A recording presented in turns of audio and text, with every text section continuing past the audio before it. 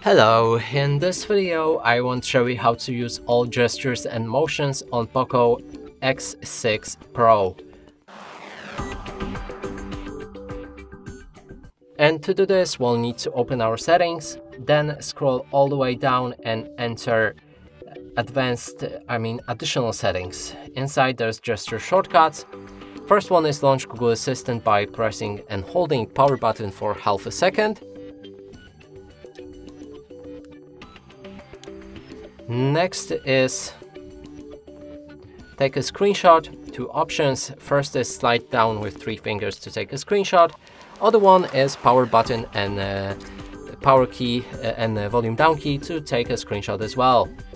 Next is a partial screenshot. Hold your 3 fingers onto the screen to take a partial screenshot.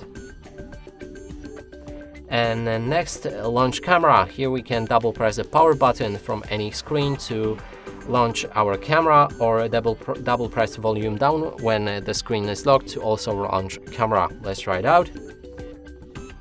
Power button works fine, and when we lock our phone, double press volume down button also opens the camera. Last should be the flashlight. You can activate the double press power button and replace it from the camera previously, and you'll be able to launch your flashlight by double pressing on the power button. And that's it for this video. Hope you like it. Please consider subscribing to our channel, leave a like and a comment below.